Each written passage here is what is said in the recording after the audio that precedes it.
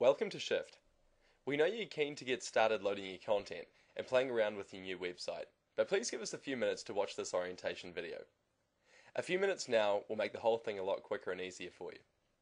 It'll go over the basics, but it will also cover a few things that aren't so obvious as well, so please make sure you watch it. The first thing you want to do is log in. It's pretty easy.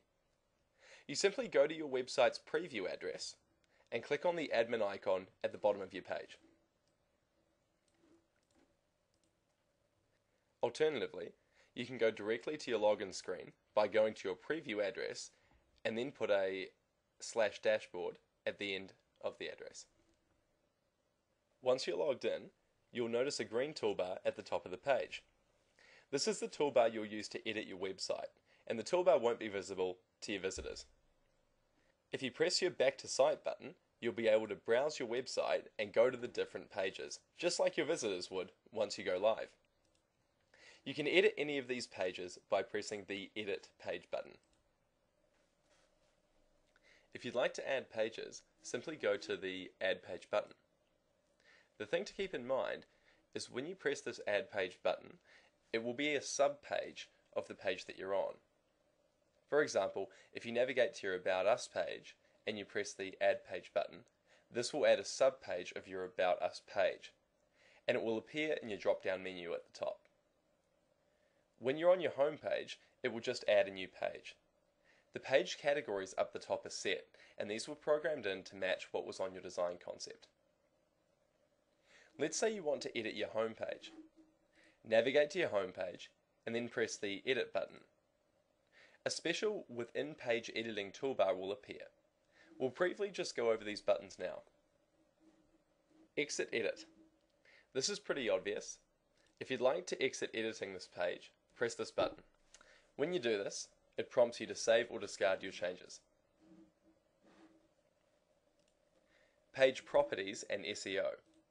This button allows you to rename your page, set the page's URL, and update your meta tags, which is used for search engine optimization, or SEO. Design. This button allows you to change the overall layout of your pages. For example, you can swap between having your sidebar left or right aligned, or having no sidebar at all. Most of our customers have two subtly different designs, one for the home page and one for their inner pages. That's where themes come in. You can change the design of each page to be the home page design or the inner design. Permissions. The Permissions button is used for people with a members area, where you can control who sees what pages. Versions. Let's face it, when you're entering your content, you'll probably make mistakes. You can easily revert back to earlier versions of your page. Page tree. You can use page tree to either move or delete a page. For example, if you've created a page, but you want to move it to be a sub-page of your About Us page, you can do this here. Your website's content is all made up of blocks. To edit a block, just click on it and select Edit. To add a new block, click the Add To option at the bottom of the area you want to add the block to. The most common block you want to add is called Content. Simply put, this will enable you to add your own content, whether it be text or images. You'll find a familiar Microsoft Word looking toolbar for you to stylize your text. Let's add an image and some text. To upload an image, simply select Add Image. This will bring up the images currently on your site. To upload, simply press Browse. Find the image you want to upload on your site, and then press Open. Next click Upload, and your image will appear in the list. To select your image, click on the image and click Choose. You can make images smaller by dragging the corners. Importantly, you can also affect the appearance of where your image shows up in relation to your text. If you want your text to wrap around the image, just click on your image and click the Edit Image button, and then Appearance. Select the alignment from the drop-down It's a good idea to give your image some horizontal space, so your text isn't hard up against your image. This box is in pixels, so put around 5 pixels in the box, and then click Update. Click Update again, and your text and images are on your page.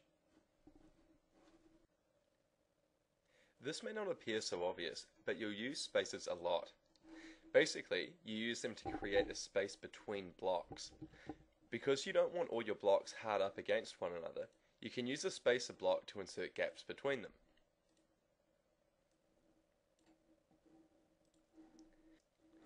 You can use PageList to list pages in your website. For example, if you'd like to list all your sub-pages under your About Us page, you can insert a PageList block that will do just that.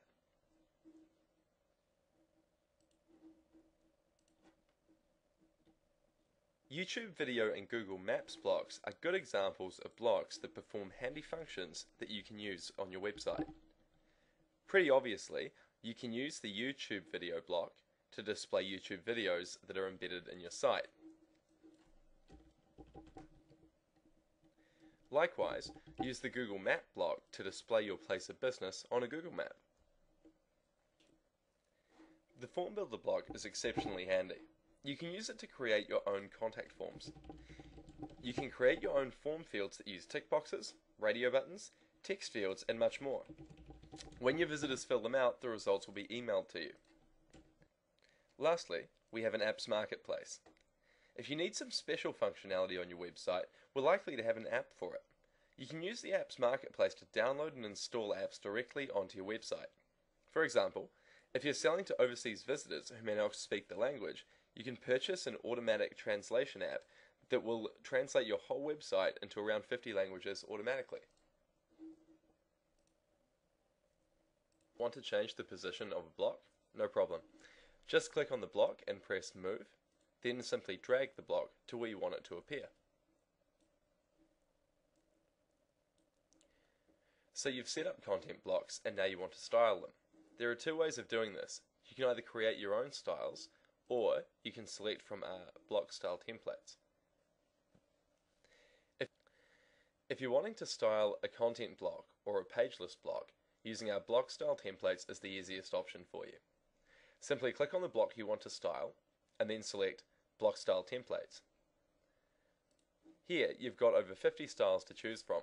We're currently working on a thumbnail selection tool, but for now, just click on this link, find the thumbnail that you like the look of, and find the name. Then make the selection from the drop-down menu. You'll have a specially designed block that looks in line with your branding. This block is called Custom 1. Want something a bit more custom? No problem. Here you can create the styles yourself. Just click on your block and click Custom Block Style. Here you can create background colors and images and the style of your borders. Shift is extremely flexible. If you'd like to add your own layouts to your pages, you can. Simply select Add Layout. You should use this sparingly, but if you'd like to get custom, you can.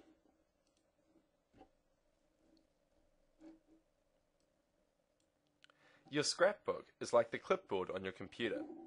If you want to copy blocks and use them in other areas of your site, you can copy a block to your scrapbook and then paste from scrapbook once you've done so.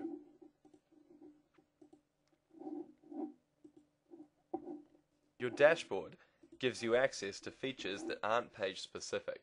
Here, you can view your sitemap, which gives you an overview of all the pages you've set up, your file manager, which shows you all your images and documents, your reports, which gives you an overview of your contact form usage and survey results, your users, which is used to manage users of your members area, and your scrapbook, which shows you blocks you've copied. To update your rotating headers, you'll need to log into your header CMS. The web address for this is found in your welcome email. To change your images, just use the same username and password you used to log into Shift. Finally, when you've got your content in and you're ready to make your website go live to the public, just press the Go Live button and follow the prompts.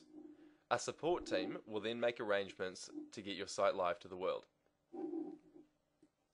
If you still have questions, the best thing to do is to email support@123online.co.nz with your questions, and we'll guide you through anything that you need to know. I hope this video has given you a good rundown on this amazing new system. Good luck getting your content in, and remember, we're here to help. So if you'd like to talk, we'd love to hear from you.